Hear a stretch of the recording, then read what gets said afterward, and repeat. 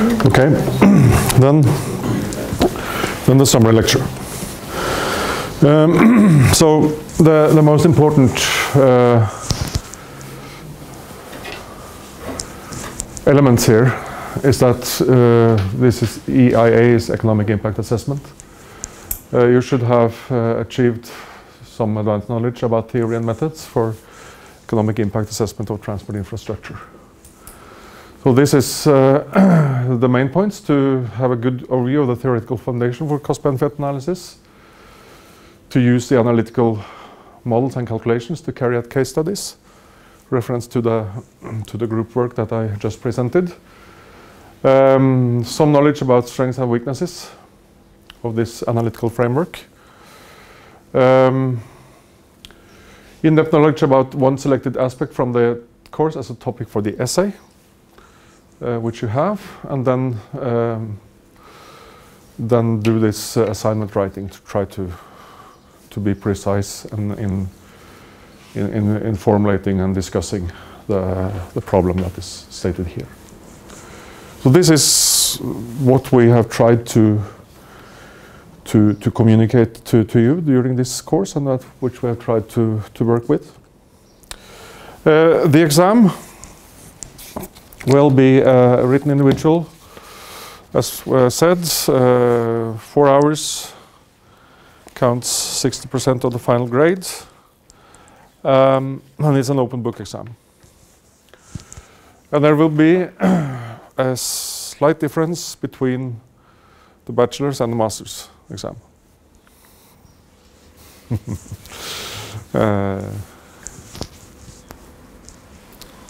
We'll see how it works out. One written course paper to be delivered in Fronter. We don't at this stage expect any problems, but it's practical, and we have the possibility to check as you are familiar with from other courses. You have this book button 2010, and you have handouts which are uploaded in Fronter, and the lecture notes. The book contains a lot of topics that are not covered in this course, but it is worthwhile having it, because if you are going to work with this type of let's say problems, economic impact assessment, you will very soon turn into also discussing topics connected to public transport and so on and so forth. And but in addition, you have a number of papers that are posted on Fronter, as you know.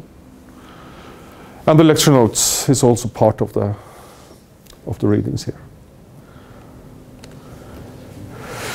We started, so now I'm going through this, what we have done, more or less lecture by lecture.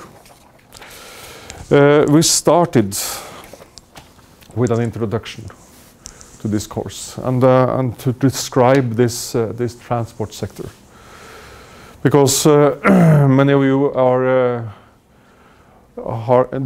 do not have a background in transport economics, and it's good to have an overview of the sector, and also an overview of what are the drivers behind the demand, the development of demand in this sector. So we know that transport is strongly linked with economic growth. So we can expect the growth in transport demand to increase with a rather strong correlation to the business cycles. We have discussed elasticities, income elasticities, which is the main parameter that we use to say something about the correlation between growth or business cycles and demand for transport. So this is this is one very important driver for growth. And we presented a lot of charts of distribution of transport production between transport modes and so on and so forth.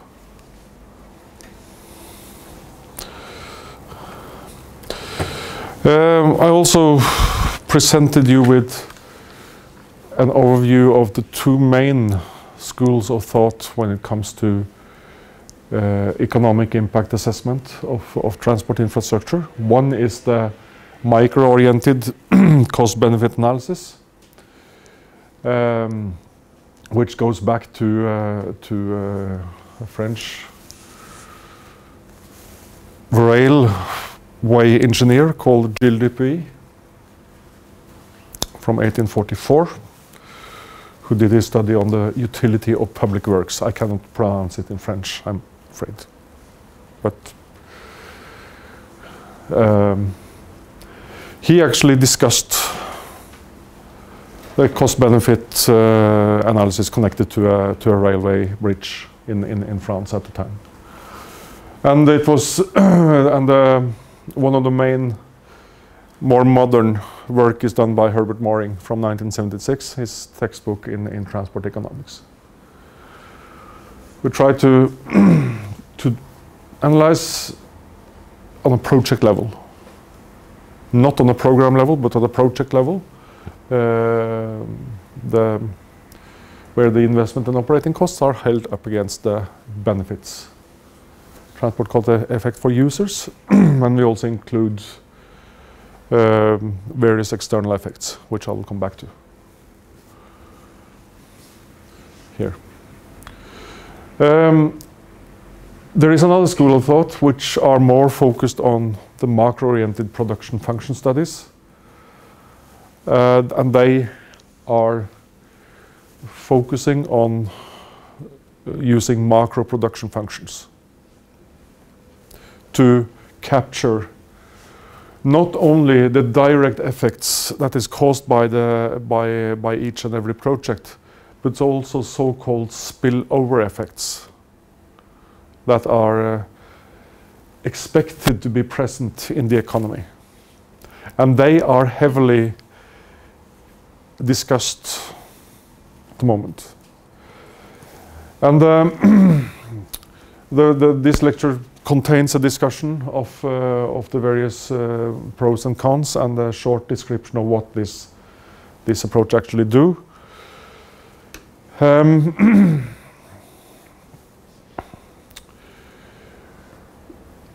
The current research is more focused on developing this framework than this framework. And the cost-benefit analysis framework is now, as we speak, developed by means of a stronger focus on wider economic impacts, which was a topic for a separate lecture. We'll come back to that later on. And those wider economic impacts is an attempt to include spillover effects and they are connected to increased productivity when you enlarge the size of an economic system by, for instance, linking two cities together or linking cities and suburbs together and so on.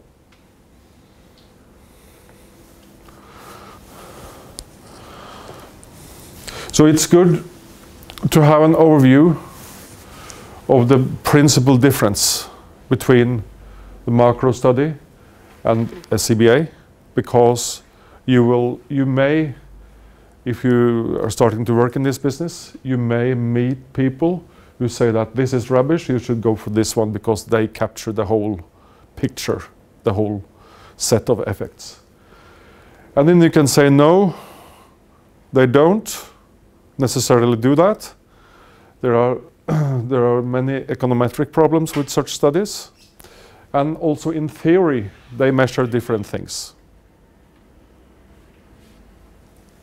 Because you may have effects in the transport market that are not captured here, because you may have effects that are of benefit to each and every one of us in terms of, let's say, increased time for leisure, which is a value, which represents a value to the individuals. But leisure doesn't contribute much, at the outset at least, in the production function studies, because leisure doesn't contribute much to output in the economy as a whole. So there is a principal difference, which I spent some time trying to communicate to you. But having said that, you are not I don't expect any details on the econometrics or modeling or anything like that. But you should be able to discuss the principal differences between those two schools of thought.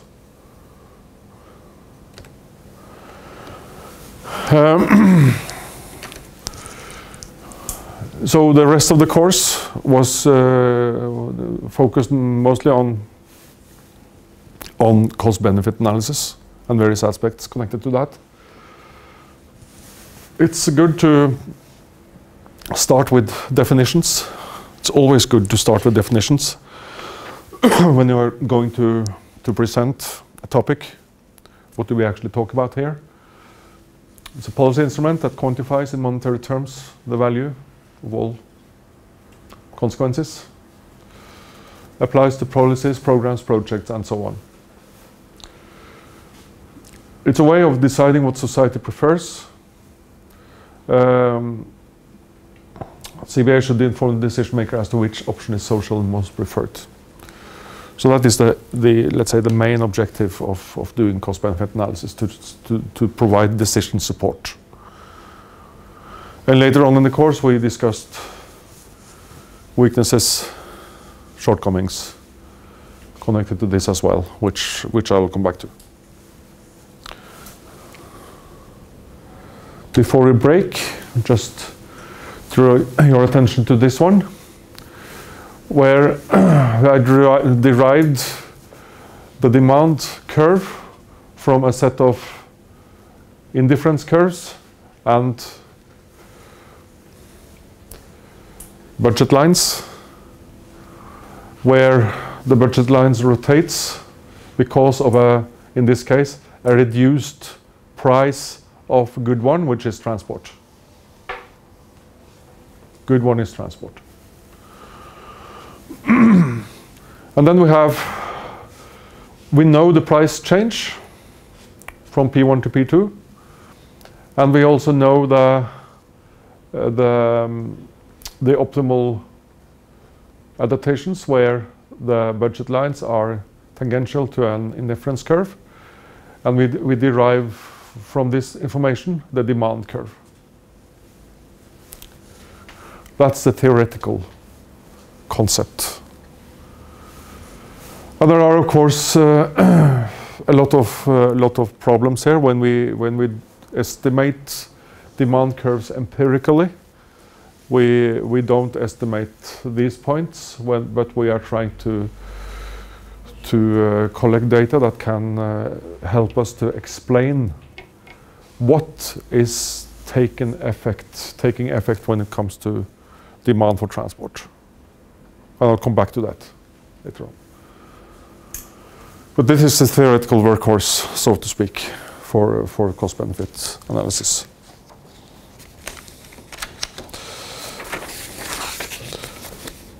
Any questions? No. Okay.